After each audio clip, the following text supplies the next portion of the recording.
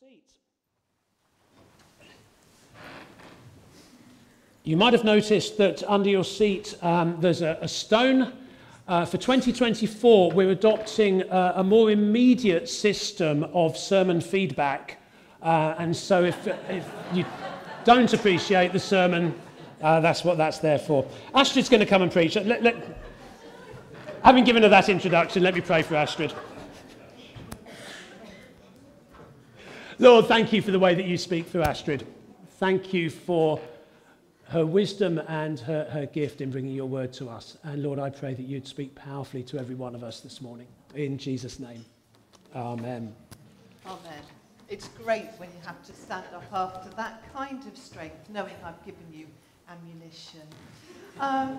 This morning we're starting a new teaching series, and we're calling it Fresh, because this is a brand new year. And we're going to, over the next few weeks, be looking at areas of our Christian life and Christian walk, and encouraging us all to think about, is this time for God to do something fresh in this area of our life? Is this an opportunity for us to recommit and ask God to do something new? So this morning, we're going to look at a fresh start. Now, who has an Instagram account or follows somebody on an Instagram account? Yep, some of us, others of us. Does anybody not know what Instagram is at all? Yeah, some of us might not. Basically, and I will be corrected, I'm sure, but Wiki tells me it's a photo and video sharing social networking service. Basically, it's used by individuals and by organisations to promote themselves, their brand, and so on. And kind of the value of your Instagram account is measured by how many followers you have. So top of the list, when I looked the other day, is Ronaldo, the Portuguese footballer who has just over 615 million followers. And Messi comes in next. He has just over 495 million followers. And the TV personality Kim Kardashian has just over 364 million followers. Why do people follow people on Instagram? Well, in part, it's because we have this need for social connection, and we have a need for belonging with those who share similar interests and similar values and similar beliefs. And we might be interested in what that person or that organisation has to share. People follow for reasons of aspiration. They want to be like that person. Or inspiration. They think that person has got something worth saying. And because it's social media, we can as easily unfollow someone as we might follow them. Our Bible reading today comes from Mark 1, and we're going to read just a few verses 16 to 20. And it's the story of Jesus inviting his first disciples to follow him. You'll find it on page 1002. It's right at the beginning of Mark. If you want to grab a Bible, please do. Jesus invites his first disciples to follow him, not in a social media fashion where we can passively engage with him at no cost or little cost to ourselves. Instead, Jesus calls us to have an active relationship with him, which requires us to give of our all. And this is a story of some of Jesus' disciples responding to his call. And I'm starting at verse 16 in chapter 1 of Mark. As Jesus walked beside the Sea of Galilee, he saw Simon and his brother Andrew casting a net into the lake, for they were fishermen. "Come, follow me," Jesus said, "and I will send you out to fish for people." At once they left their nets and followed him.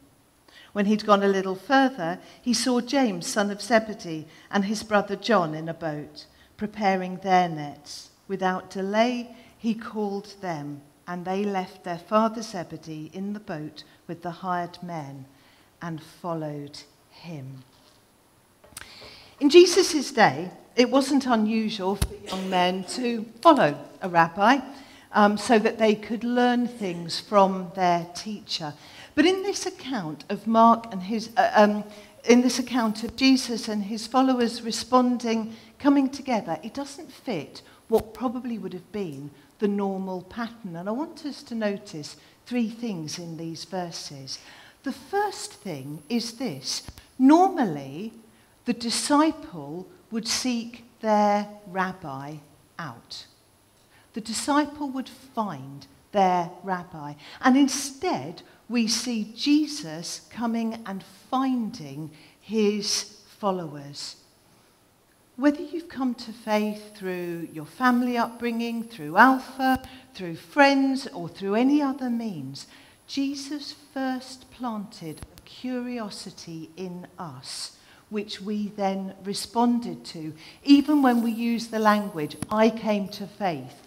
When? I came to faith. How? Jesus plants that curiosity in us to begin with. Jesus is the rabbi who seeks out his followers, even if it feels like we made the first move. The second thing that I want us to notice in these three verses is that usually before committing to follow a rabbi, the would-be disciple would do their homework. They would consider the rabbi's reputation, and they might talk to other students that had followed that rabbi and find out what they'd learned from that rabbi. They might observe how the other students had turned out. Instead, we see the disciples responding straight away. According to the author of a book called The 5-Second Rule, the moment you have an instinct to act on a goal, you must act on it or start to act on it within 5 seconds. Otherwise, your brain will start leaning towards procrastination. It's just the way our brains work, so I'm told. I wonder how often Jesus calls us to do something and we fail to respond because we leave it too long. We go, yes, and then we think, and then it doesn't happen. Jesus is the rabbi who asks us not to delay when it comes to following him. The third thing I want us to notice is that Jesus is really precise as to what they should expect. He says, I'm going to teach you to fish for people. In other translations, we find the phrase, a fisher of men. And that might seem like quite a strange phrase to us, but it was a really common phrase to philosophers and other teachers in Jesus' day who used it to describe the capturing of people's minds through teaching and persuasions. Jesus is offering them a warning. He's saying, my invitation is going to be captivating. It's going to be enchanting. It's going to be inspiring. It's going to be absorbing, so much so that it's going to invade every part of your life. And that invitation is no less radical today.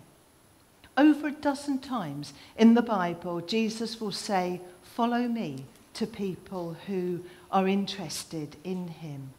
It's a personal call. And the follow bit is something we do, but the focus of our attention is on the person we are following before anything else. Jesus says, follow me. I came across a story recently written by somebody called Elizabeth Elliot. It's not in the Bible, so it's not, you won't find it anywhere in the Bible, but it's a creative piece of writing about Jesus and his disciples. And so we might call it a modern day parable. And this is how it goes. One day, Jesus said to his disciples, I'd like you to carry a stone for me. He didn't give any explanation. So the disciples looked around for a stone to carry. And Peter, being the practical sort, found a small stone. After all, Jesus didn't give any specification as to weight and size. And so he put it in his pocket, and Jesus said, "Follow me." And then he led them on a journey. When it was time for lunch, Jesus had everybody sit down. He waved his hands over the stones, and they turned to bread. Peter's lunch was over in a very few seconds. After lunch, Jesus said again, "I'd like you to carry a stone for me." And this time Peter said, "Aha, I get this." So he looked around and he found a small boulder. He hoisted it on his back. It was really painful to carry, and it made him stagger. But he said to himself, "I can't wait for supper." Jesus then said, "Follow me."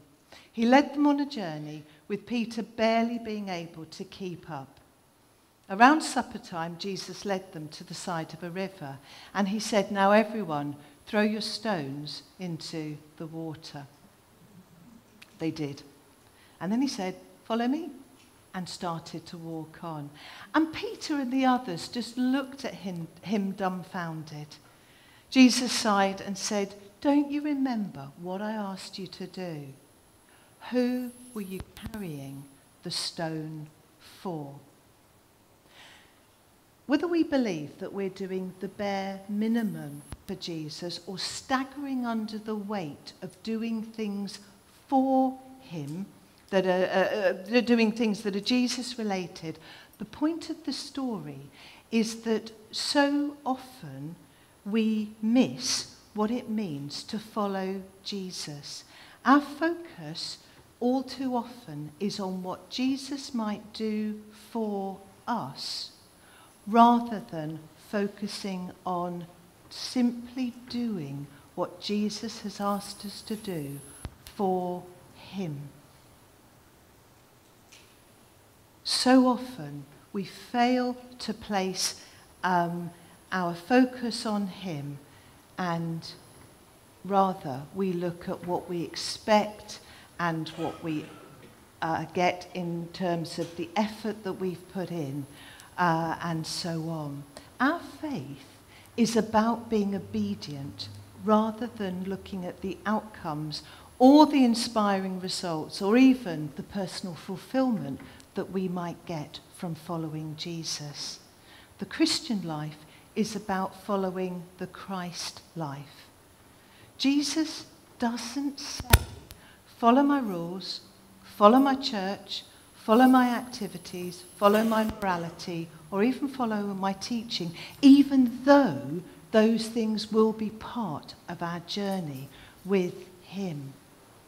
What he says is, "Come, get to know me. Come and follow me." We so often put the emphasis on the action verb, follow, instead of on the me, the person. First of all, Christianity is about knowing Jesus, about loving Jesus, about worshipping Jesus, about serving Jesus, about cherishing Jesus and obeying him. Jesus is the rabbi who asks us to follow him. And we've already promised to do that today in our covenant commitment that we shared just a few moments ago. Borrowing that language from the modern day parable, we've just promised to carry a stone for Jesus this year. Not for ourselves, not for success, not for reputation, not to accomplish some great dream we have in our heart or agenda that we hold in our head. We've just promised to carry a stone for him. And it's unconditional. Matthew records Jesus later on in his ministry saying, "Whoever wants to be my disciple must deny themselves and take up their cross and follow me." And criminals in Jesus' time would carry their own cross before they were crucified. And so what Jesus is saying is, if you follow him, we've got to endure the burdens of a life of faith, no matter what the consequences are. In other words, it means living for Jesus' sake and not for our own. So just as the disciples didn't know where their journey was going to take them, or what the job description was going to be, or what ministry calendar they were going to be following, so it is for us. When Jesus says, follow me, he doesn't give us all of the points and the details along the way. This year, we are simply called to follow him, to go where he says go.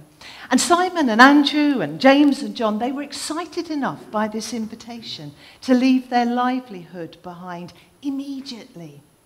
And I experienced something of that strength and excitement of call when God said, leave a career and train to go into ministry. And many of us will know the excitement of a call that God has made on our life that has caused us to make direction-changing decisions is what I've written down here. That sounds better, doesn't it?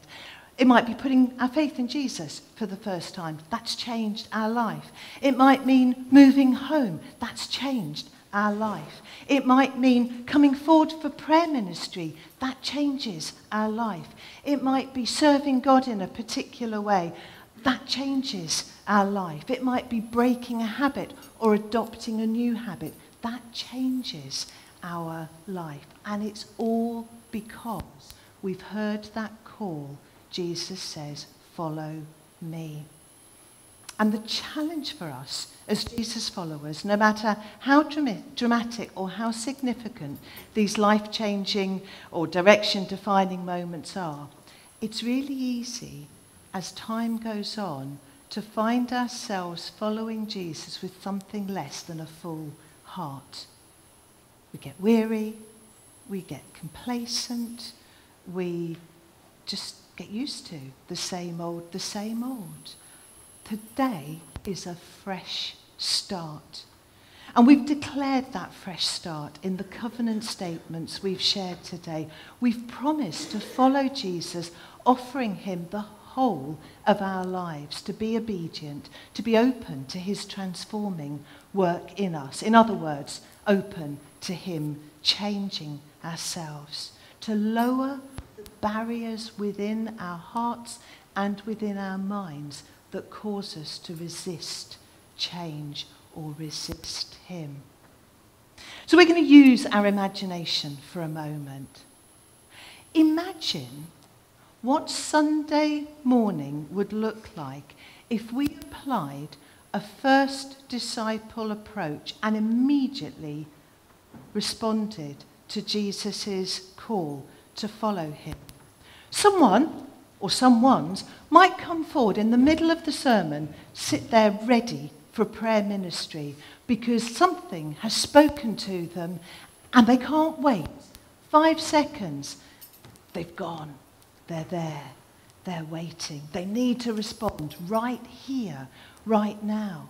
Just imagine if we responded to Jesus in the middle of communion and we found that there were people crisscrossing across the room, hugging and crying and laughing, because in that moment, Jesus said, you've got to forgive.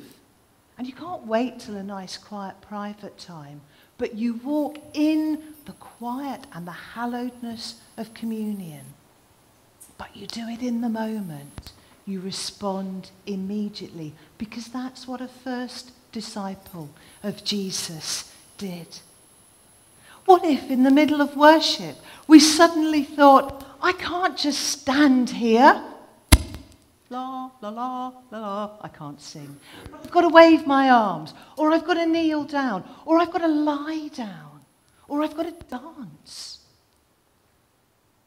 We sing songs like standing with arms high and heart abandoned in awe of the one who gave it all. Have we ever lay on the ground, lost in wonder, love, and praise during our time of sung worship? And I can hear some of us saying, but I'm just not like that. That's not me. But what if Jesus said, follow me? As soon as we think, we put up a barrier to following Jesus. Sometimes we're compelled to respond right here and right now. And yes, church would be messy. It would be messy. We wouldn't quite know what was happening and why somebody was doing this or whatever. But would that matter? In our leadership prayer meeting this morning, somebody prayed that we might be less in control. They had no idea what I was preaching on. It's been prayed for this morning, so beware. It was one of the leadership team that prayed that. I'm gonna catch you in a moment, Stacey. Is that all right? So she's saying something completely different to what she's preaching. But bear with, bear with a little brain and I shall completely lose my point. But you see what Sunday could look like? We could have interruptions. We could have somebody coming up and saying, I really need to share a story. We could have somebody speaking out. I think God's saying something and it's a prophetic word and I can't hold it in any longer. I've got to do this. It would be messy, but do you know this would be a church where we would see lives being changed immediately. We might see healing happen immediately. We might see a freedom that we haven't yet seen. I think that would be really exciting, don't you? And if you think about it for 5 seconds, you'll say no. Because you'll think that's new, that's different. And it's tough. But you see, we trust God. We trust the Holy Spirit. And the Holy Spirit's not going to do something crazy and wild that we're not comfortable enough with. But the Holy Spirit doesn't want us a year down the line to make those promises again, thinking, I actually haven't changed. The same things that I felt convicted over in 2024, I'm feeling in 2025. The same things that I hoped I'd get right in 2024, I know I've still got to get right in 2025. That would be the heart and the nature of our church. We would have queues of people saying how God's changed them daily, weekly, monthly, as well as maybe asking at the beginning of the year. Would we have problems with rotas for activities if we responded in 5 seconds or a few more? No. Because if God said, Paul, I want you to do this, or I want you not to do that, we'd respond in the moment, and that would give freedom for God to do what he then has to do. And would we look at our rota and think, oh no, it's not me again? We'd go, no, because I'm serving Jesus. This is about following him. Would we think, oh, I don't think I'm good enough to do this? Oh, I don't. No, because we'd have a culture of us encouraging one another so much that we'd be ready to step into something new. Would we feel worn out because we do too much around here? No, because there would be people clamouring to get involved. Just imagine what it would be like to be part of a church like that. Because you see, that's what Jesus was getting at when he called those first disciples and said, come, follow me. And they went, and he said, I'm going to make you a fisher of men. Oh, okay. You know, Dad was left in the boat. That's how Mark puts it. Dad was left in the boat as his son said, yes, I will follow him. So today's a call to a fresh start, and it starts with the decision to follow him, and it continues with daily decisions to follow him. Some of our decisions will be really little. We might bite our tongue before we're critical, and we might find something nice to say instead, without following it up with a but.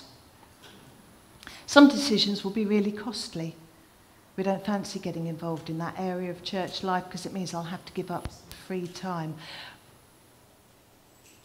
But giving up that time to do something would be a more Christ-centered use of my time. Some decisions will be huge. How can I forgive that person after what they've done to me? It might be we have to make lots of little decisions, so eventually we find ourselves having forgiven that person or those people. And some decisions will be life-changing. I know God's calling me to change direction. Doesn't feel like the right time, but will ever be the right time if you think about it. Maybe God is saying, do it, make the decision, and do it now. Certainly in my story, God spoke to me. I said, yes, that's what I'm going to do. He then had the grace to give me months to get used to the idea before it had to actually be put into action. Because you see, he knows us. He knows us. He knows what we need. And it was interesting, just as an aside, when we were at Bible College, the number of people that had applied, got interviewed and got in within a space of 2 or 3 weeks even. They were the real immediate, I'm going to make it happen and I'm going to go.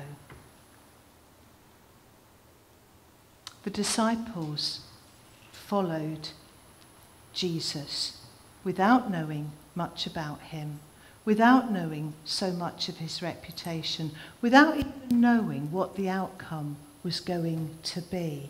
They didn't need their heads to be in line. They just responded in and with their heart. And I think that this is what God is calling us to be, a people who respond with our hearts, even if our heads need to catch up with the decision that we've made. So I'm going to encourage you, if you would, to pick up your stone, and I would encourage you, if you can, to refrain from throwing it at me. I know that thought has been put in your mind, and I just want to try and remove it. I'm going to encourage you to stand. And we're going to hold on to our stone. And there should be, there are some around, there's not one under absolutely every seat, but there hopefully will be enough. I'm going to encourage you to hold your stone.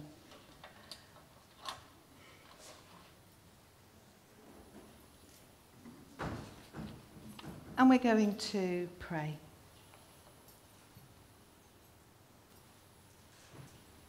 You see, today is a call to a fresh start, to come to him, to get away with him, to walk with him, to work with him, to watch him, to learn from him, to keep company with him, to hear his invitation, to pick up a stone and to follow him into the day or the week or the year ahead.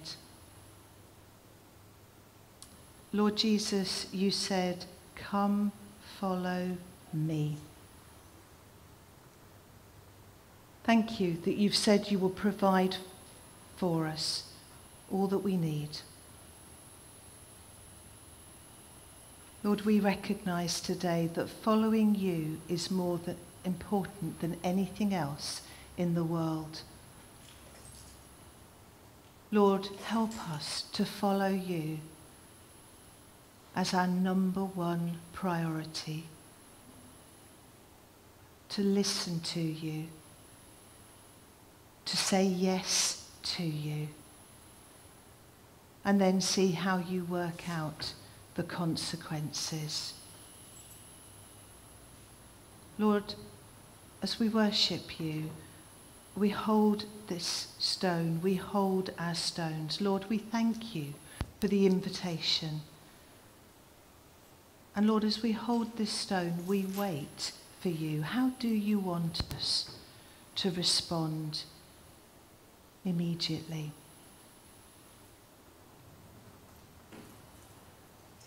Is there someone that we must forgive? Is there someone that we need to encourage? Is there something that you want us to change? Is there somewhere you want us to be?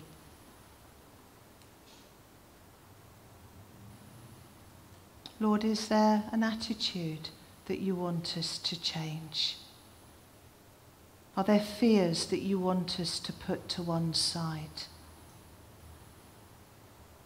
Lord, reveal to us the things that act as a barrier to following you. Help us to climb over them, to squash them down, or to move around them. Lord, might we follow you this year. We know it won't be easy, but help us to trust you. Holy Spirit, strengthen us when we fail. Be the gentle word that puts us back on track. Help us to be like those first disciples. Amen.